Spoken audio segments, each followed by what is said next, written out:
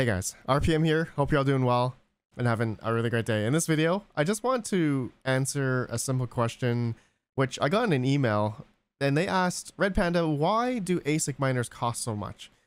And I replied back, obviously, with a pretty big answer. And I thought, you know what? I'm going to make a video about it because I think this is a question that a lot of people either ask or have on their mind, but they do fully understand why, but maybe they want to get the answer from me. And I'm just going to give you guys my opinion and my perspective of why ASIC miners cost so much right now. And more so, it did cost even more last year in 2021. And hopefully you guys can understand why, right? Relative to what the prices of crypto are, like Bitcoin, for instance, and the S19Js or S19J Pros or all those different models, you know, these were going up for quite a lot. And so I just wanted to give some numbers of how much these things cost before the run up of Bitcoin, and also maybe the middle, and then what the prices of these things are now today as of recording, which is February 24th of 2022. So this is a very simple video. Hopefully you guys enjoy. And I just wanted to start off with, you all know that I do cover ASIC miners for the past 2 years. I think my first ASIC was the L3 Plus, right? I have a playlist called ASIC Adventures. And yeah, I've gone through my crypto mining journey into ASICs has definitely been a fun one. And I've learned a lot about ASICs. I love covering them in terms of, you know, how much they make, like how much they actually make. And like, I've never made like a clickbait video regarding, you know, oh, this ASIC miner makes $400 a day and I don't even have one in my hands. But every ASIC miner, like ASIC video that I talk about, I talk about it actually having it and showing you guys the exact profitability that I made personally throughout those days. And so you guys know I've played with the L3 Plus, I played with the Antminer Z15, I've had the, let's see, Silicon A10 Pro, I think 5 GB and 7 GB models, and also the IB-Link BMK1, which is actually dead right now. I think the power supply burned. And then also I've played around with Bitcoin ASIC miners, notably the WhatsMiner M32. All right, that was my first Bitcoin ASIC miner, and that thing was awesome, but extremely loud. And you guys know I gave that away. I think last year sometime. And yeah, I've had a lot of other ASIC miners like Gold Shell, Mini Doges. I had S19J, 100 Teramash model. I had the Voscoin edition, Gold Shell, Mini Doge. What else? Yeah, I've had a lot of different ASICs over the past year. And just to go through, you know, looking at ASICminervalue.com, I'm sure this is a website that a lot of people go to just to see the general profitability of an ASIC miner. And there are a lot of different ASICs out there. And I'd have to say in the last year, a lot of ASICs have come out of the woodwork because things have been so extremely profitable. And you guys probably understand why things have been profitable. It's because the market of cryptocurrency as a whole has just gone parabolic, basically. And it's been really high, and just to correlate to like the network difficulties of all these proof of work coins that are ASIC mineable out there, they haven't gone up the same as what the prices of crypto have, if that makes sense. And so that's why profitability is still extremely good. Let's say, for example, the L3 Plus. Okay, it's not as nice right now, but this is at 10-cent kilowatt hour. So I mean, that's pretty good for an ASIC miner that came out in like 2017. All right, and I have one of these. I have one of these L3 Pluses, and they're still generating about $86 a day, which is 86 cents a day. Man, $86 would be amazing. 86 cents a day, right? At one point last year, Litecoin or Bitcoin, everything was so high, right? I think Litecoin went up to $400 or something. And so an L3 Plus was generating, I think at most like $15, I think $20 a day at one point. But then, you know, these L3 Pluses at one point, they used to cost like $50, if you guys remember, at one point in time before the run up of Bitcoin, right? L3 Pluses were being sold off the market because they were extremely unprofitable. Litecoin had a halving, and it just obliterated the profitability. So a lot of people were liquidating their L3 Pluses, and they were like going for like $25-50 each with the power supply. And lo and behold, nowadays these L3 Pluses go for, I think $500 to $1,000 to $1,500 or something crazy. So to go talk about, okay, just why ASIC miners have been so expensive. And okay, let's just look at the S19 Pro. Okay, S19 Bitmain Antminer S19 Pro 110. So this video I made back in November 24th of 2020. This video I was showcasing the Z15, but looking at Crypto Miner Bros, you could have bought the 110 terahash model for $4,875 USD. Right? So November 24th, 2020. Let's go look at the Bitcoin price back then, which was about 17,000 USD. Bitcoin was 17,000. So lo and behold, you can see here, the price of Bitcoin just kept going up and up and up all the way to, I think, 60,000 in the first peak back in March 2021 around here. So also April as well. And during this time, I remember ASIC miners, especially the S19J, the price of these things were going up towards $13,000, $14,000, $15,000 each. Just to show you here, like let's just say S19, they don't sell the S19 Pro anymore. It's like the S19J Pro, which is probably the most popular one right now. And, you know, looking at ASIC miner value, which you can see a lot of the stores that sell these ASIC miners. And you guys know, Crypto Miner Bros, they sponsor my channel, as you all know. They've sent me these ASIC miners that you see in my playlist here, and I've covered a lot of different ASIC miners from them. And you can see here right now, average price looking at a S19J Pro is around $10,000. $10,000, $9,000. Looks like we got some other a little bit lower priced ASIC miners over here. ASIC Miner Market, akminer.com, at $9,000 used. Okay, $9,000 used. But I remember even the past year when Bitcoin was extremely high, you know, $50,000, $60,000, they were going up a pretty penny, sometimes $17,000, $16,000 for an S19J Pro. And so here we are today looking at how much they cost now, right? $10,000, $9,000. And so hopefully you guys understand why the prices change of these ASIC miners all the time. It's because it basically follows the prices of the coins and also what the profitability is of these things. And, you know, looking at there is an ROI calculation tab here on ASIC miner value. And it's like, you can see here, if you bought an S19J Pro now, the 104 terahash version, you'd ROI in like 1,000 days, like 3 years as of right now. And the Bitcoin network hash rate and difficulty continues to rise. And so if the price of Bitcoin, let's say, for example, just stays the same at 38K, you can see here, this S19J Pro makes about $10 a day after $7 electric, $7.36 electric, which is really high. Like these ASIC miners, you guys know, they take 3,100 watts. It's a lot. I have one myself, and I'm a residential miner. I'm not an industrial commercial miner.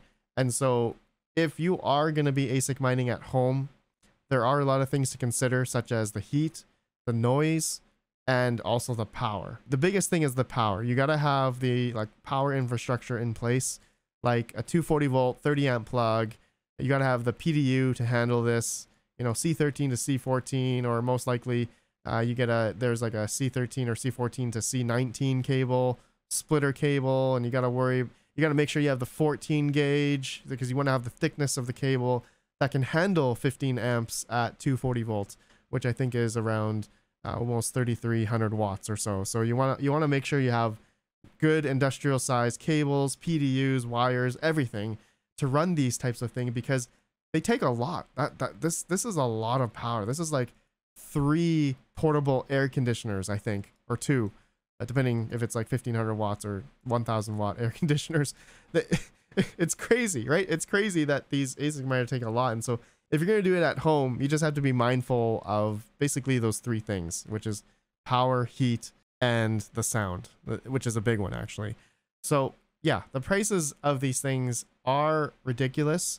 But just to show you, right, S19 Pro used to be 4,800 back in November 24th of 2020, when things were just starting to ramp up. Actually, I remember even earlier in 2020, like I think February or January, or even before that, you could buy an S19 Pro 110 terahash for about 3,500. right? There was a point in time when those ASICs actually were all a lot cheaper. All of these ASICs, even the Z15 was going for $26.99. And man, that would have been one hell of a deal, because I remember, I think I made a video about the Z15, and I think I paid off that Z15 within like 4 months. I think I have a video about that somewhere. Yeah, here we go. My Bitmain Z15 paid itself off as a residential miner. 4 months. It took 4 months to break even on that Z15. And yeah, that video explains how much I got it at that time. It wasn't 2,600. I think it was about 3,500 USD at the time. And it essentially mined itself about $34,000, including electric, of that money in terms of what it was mining. Equihash coin, like Pirate Chain and Zcash, and a couple other Equihash coins that are ASIC mineable. So, I mean, yeah, there are plenty of other ASIC miners out there, you all know, and the prices of them are just ridiculous. Actually, there's one I want to talk about, which is the L7, Bitmain L7. This is probably one of the most coveted ASIC miners that I've been hearing for the past year, and a lot of people really wanted one, and some people got it. Actually, there's a gentleman, D-Miners, good old D-Miners. He actually received his L3 Plus as a recording 3 days ago. Sorry, L7, the L3 Plus in my head. He's got a video here unpacking it, and I think he's going to have a review video of this thing, which is pretty sick. So guys, I'll have D-Miners linked down below. Go subscribe to him. He's going to have like a profitability video, I think, and like hash rate test. And yeah, look at this thing. It looks like a typical like S19, right? S19J or something. So it looks pretty standard ASIC miner body from Bitmain. And so, but yeah, this thing is pretty monster, right? I think 90, let's see how much, 9,500 gigahash, 9,500 megahash, 9.5 gigahash on the script algorithm, which is for Litecoin. And then you can merge mine Dogecoin. A lot of people don't understand. I would say a lot of people this year have come about knowing that Dogecoin is the script coin. But to be honest, Litecoin miners, like these L7s and the L3 pluses, they were always about Litecoin initially. And then you mine Litecoin and then you merge mine Dogecoin. That is how you get both coins at the same time. And so I think I heard a lot of people just talking about like, yeah, I want to get a Dogecoin miner, and it's like, no man, it's Litecoin. It's a Litecoin miner, and you're merge mining Dogecoin. You're getting both that way. Hopefully people can understand that, but I get it. Some people that got into the market this year, or even last year, depending when you're watching this video, and if you're wanting getting into ASIC miners, I just know that the Litecoin ASICs, you know, these are all about Litecoin first, not Dogecoin. Anyways, yeah, the L7, I guess it's out, and people have been getting it, like D-Miners, and so I'm also hoping to get one from Crypto Miner Bros. I'm still in the process of talking to them about that, but looks like they got 3 different models here, and they take about 3,400 watts. Oh, that's crazy. And actually, one thing I want to note for some people that may have pre-ordered this maybe last year and waited for a long time, they probably noticed that the L7s back then was able to generate, let's say, I think Voscoin has a video here, 3 new miners to buy that earn $250 per day. This was 1 month ago. Okay, Voscoin made this video. Obviously he didn't have them, right? But he had an L7 like in the video talking about it making about $250 a day. And look at it now, right? The L7 makes about $45 a day. And so these numbers are all related to the price of the coin and the network hash rate. The network hash rate for Litecoin, assuming, I don't know how many of these L7s are going to be on the network, but they're probably going to be a lot of these. And so that means the difficulty is going to rise. And thus everyone's going to get less and less of the pie, essentially, less Litecoin, less Dogecoin per se. And so as the hash rate keeps going up, and if the price of Litecoin, for instance, doesn't go up and stays stagnant or goes down, then the profitability is going to go down, right? The number that you're seeing on ASIC miner value, you're going to see these numbers go down if the market goes down. So it's all of that stuff. You know, there's a lot of different variables that equate to the profitability number here. And really, it all circles back to the prices of these things relative to how much they make, right? And so, yeah, look at this. The L7s now, it looks like the prices have been coming down a little bit, but I think at one point these things were going for like 40 grand or 30 grand or something. But now I think I see some like in stock here. Safety miner, million miner, $26,000, $24,000. That's crazy. Miner Bro sells it for $20,000, right? So you see the prices here. Oh, Mining Cave sells it for 14. Dang, that's a price a little bit lower. But you can see a lot of people care about this number here that you see per day, how much you're making per day. It's kind of a thing, right? People talk about these ASIC miners last year. I think notably Dogecoin, and I never made I never made a video dedicated to talking about the price of the L7. Yeah, you can see here. I just type in Antminer L7, and I don't talk about, you know, the profitability of an ASIC miner that's not even released, that people don't even have, because when people start getting them, that's when the profitability starts going down. And as the network hash rate rises, like I talked about before, the difficulty gets worse. That didn't happen all the time, because even with last year, with the run up that we had with Bitcoin for the whole year of 2021, ASIC mining was extremely profitable, assuming you had the hardware already, assuming you had the hardware during these times. And I have the videos to prove that. I have many videos showing that I broke even on my Z15 in 4 months. I broke even on my IB Link in 69 days, right? I broke even on my Silicon A10 Pro in, let's see, I think 3 months as well. My Ethereum ASIC miners broke even extremely fast, because 3.5 months, yeah, 3.5 months break even on the Silicon A10 Pro 7 gigabyte, I think, or 5 gigabyte. But yeah, things were extremely profitable back then because the prices of crypto were still relatively really high. They were really high, and thus also the network difficulty was still climbing, right? But it wasn't as high. It didn't go up as high as what the crypto prices were. And so the people that were that were maybe mining during the bear market and already had the hardware, like, those people were just laughing because they were already able to attain all of this profitability because the prices of these coins were extremely good and the network hash rate wasn't as high yet, and it was still going up as people were attaining the hardware. The same goes for when people were pre-ordering ASICs, I would say, and throughout this whole time. Maybe if you pre-ordered during last year, 2020, you definitely would have made out like a bandit and broke even extremely fast, like the videos I showed you last year. And now, if we are still in a bull run or not, I'm not quite sure, or if we're in a bear market. Another thing people are talking about, we're still in a lower high. If you zoom out, right? If you zoom out, big picture here, I'm not a trader. This is not financial advice. This is someone I learned from, I think, Benjamin Cohen.